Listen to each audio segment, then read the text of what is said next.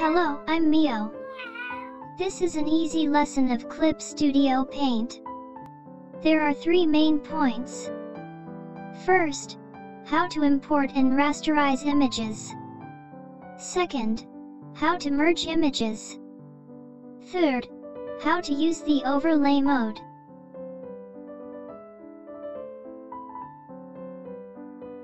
Let's import images. File, Import, Image. Click on an image from the image folder. Right-click on the layer and choose Rasterize. Hold down the Control key and double-click on the image icon. Edit. Change canvas size. OK. The size of the canvas has been changed. Deselect. Import the second image in the same way. File, Import, Image. Rasterize. 2 images have now been imported.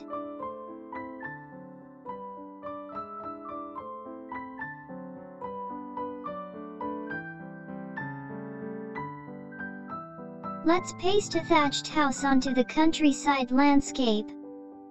Use Polyline, Continuous Curve, Quadratic Bezier to enclose the area needed.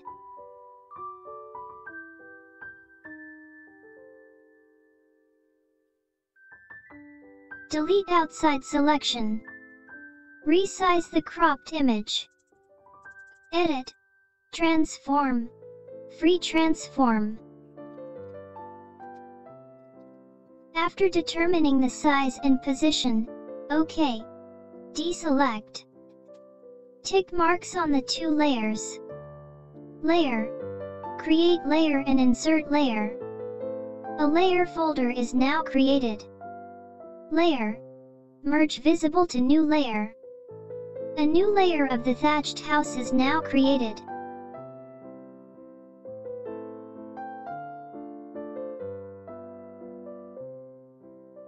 Let's add simple illustration effects.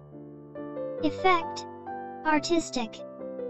Set line density and line opacity to 65. Set line thickness and number of colors around 20. Set all the rest to 1. Adjust the tone of the picture. Edit. Tonal correction. Tone curve. In RGB, move the curve upward to lighten the picture. In green and blue, increase the green and blue tones.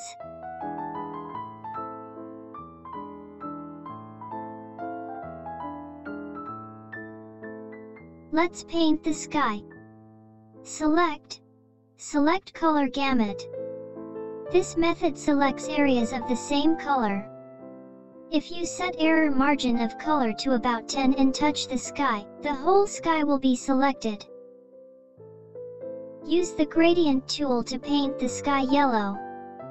Create another layer, this time with a purple gradient from bottom to top. You can control the opacity by moving the bar on the layer palette. Create a new layer and paint the clouds. We will use the brush tool watery ink, but you can use any brush you like. Draw a white cloud. On top of that, we will use a mixture of colors such as blue, green and gray. Change the opacity and brush density to add variety. Let's have fun painting.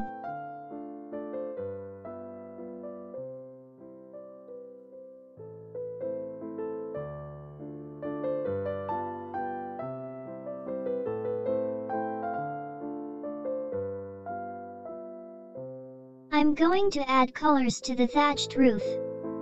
Since the sun is shining from the upper left, we will darken the shaded area of the roof. Paint brown to make it darker. Add some green. Paint the large area of the roof with green.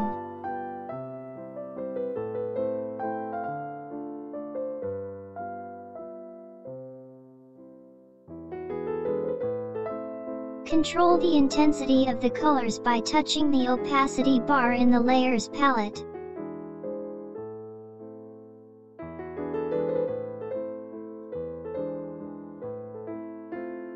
Surround the bright ginkgo tree on the right. Change the blending mode of the layer from normal to overlay. Paint the tree yellow with a brush. Next, we will surround the forest of pine trees on the left. In the same way, change the blending mode of the layer from normal to overlay. Use a brush to paint the area yellow. Control the intensity of the color by touching the opacity bar in the layers palette.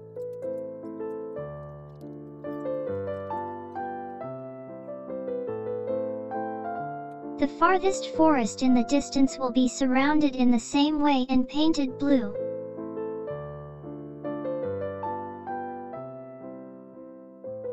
Surround the area in the landscape with the sun shining from the upper left. Polyline. Add to selection sub-tool detail palette. Continuous curve. Quadratic Bezier. Let's add the effect of the sun's rays. Set the new layer and change the blending mode from normal to overlay. Figure tool. Straight line. Select yellow from the color wheel and draw the light radially.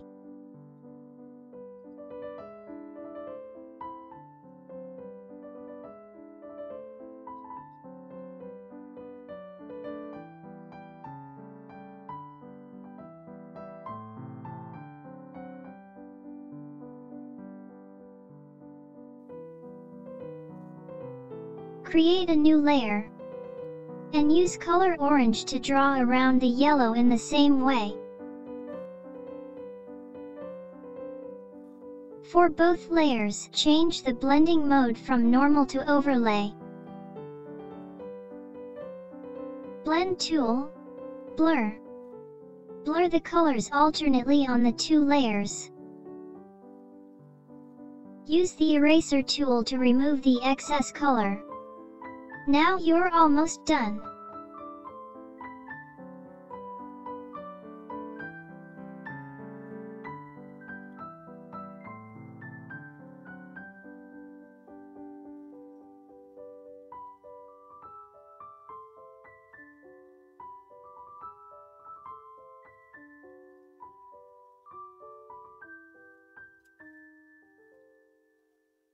Finally, we will use a very useful functions. Create a new layer at the top. Layer. New correction layer. Hue/saturation/luminosity. Moving the hue bar to the left will give the entire image a bluish tint, while moving it to the left will give it a reddish tint.